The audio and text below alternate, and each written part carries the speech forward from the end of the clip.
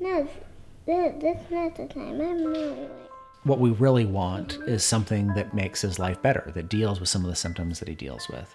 Wait, we must destroy the lights. And it's very tempting to want to pour all of our resource into whatever the latest piece of treatment research is. But because BBS is so complicated and so varied, there's a real risk with everything that we do that it will only work for some part of the community, or it won't even work at all. And if we don't build the infrastructure, like a registry to support that research, then when one thing doesn't work, we've got to do it all over again for the next research study. The BBS Registry is really a joint effort of the Family Association and the Marshfield Clinic. What the Marshfield Clinic is bringing is the expertise in how to privately and securely handle medical information. I decided to take this on because of the Marshfield Clinic's effort to develop the treatment center for Bardet Biedl syndrome. The registry is a collection of information about a person's health, laboratory studies that all can be compiled together to give us a composite of that person's health needs. What the association is bringing to the table is our families, our network of people with BBS. These are individuals who might live in very diverse places. In order to improve the care, you've got to bring those individuals together. You may not bring them all together in one location, but you can bring them together through registries.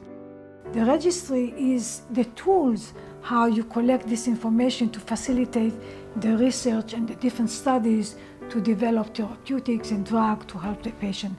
Without the registry, you'll never be able to develop true, meaningful research. If we're going to understand how the disorder truly progresses and how the disorder progresses differently in different people, we need to have longitudinal data. We have often had questions or new ideas or new thoughts, and to be able to go into a centralized place and say, okay, let's ask this question, as opposed to sending this email, hey everybody, whose kid can't smell? We've asked this question and we got the answer and we learned stuff, but there's going to be more of those. The thing that I'm most enthusiastic about the registry is that we'll be able to get organized. I don't know what type of information eventually we'll be able to have in the registry. The more information, the better, because we have so many gaps. We just identified a couple of sites that we think modulate the severity of the renal pathology. But I can't really study them because I don't have renal data for about half of the BBS patients. I'd love to be able to say to Bob Hawes, Bob, we have these 27 patients with mutation in this. Can we have access to the renal ultrasound data? And if this is something that is approved and we've all agreed is a good idea, then we get them. And that's the end of that. We've got to find ways to translate basic science research into improved life, quality of life. And that's really what the registry is. It's that middleman to take basic science into day-to-day practicality. When Nathaniel sees a doctor, right, that doctor is essentially starting from ground zero, trying to look at this vast range of possible symptoms and evaluating each one of them and severities. And when we have a registry where we've got information on as many people with BBS as possible and their medical histories, not only do you save a lot of time, but you can really improve the standard of care for all of those people. As we understand the disease better, we can develop a complete guidelines for when people should do what testing and do the right testing, not too much testing, not too little testing. I was asked by the Foundation Fighting Blindness here in Canada to initiate a registry for retinal dystrophy several years ago.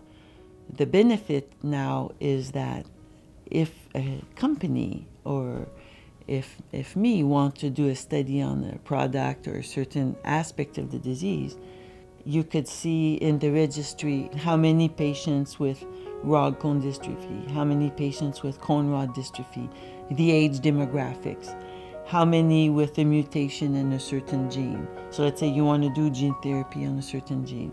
How many cases are there in your community? It's the only way you can really find it other than knocking on door to door. And so if you could have a mechanism to identify all the BBS patients, and that can only be done through a registry. It's imperative. It's the only way you can make a real difference on a large scale. So although it's housed at Marshfield Clinic, it's really a collaborative effort of many, many different individuals. If you share your data with others, you also get information and become part of this GRDR family. It's not only that the BBS can help other diseases that involve kidney, eyes, and obesity, but other diseases that involve obesity, kidney, and eye can help BBS as well. The registry is so important for research, and it's so important for the quality of medical care that it receives, that that's why we're so happy to have Nathaniel in the registry. We have to have this level of information, and we have to have it from as many people as possible so that we can make progress. And when I think about the things that I can do for Nathaniel, the thing that I can do is I can make sure that information is there so that the researchers and the doctors can do their jobs.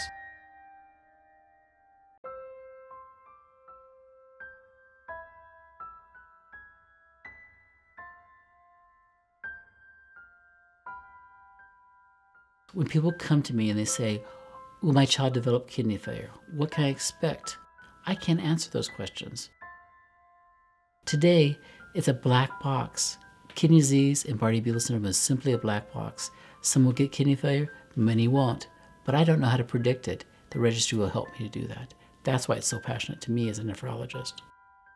It's an essential tool to bring researchers together. And it's an essential tool to make a difference on a large scale. You can't do it without a registry.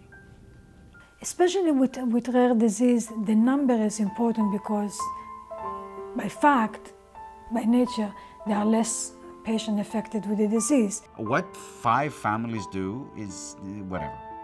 What 500 families can do is a different ballgame altogether.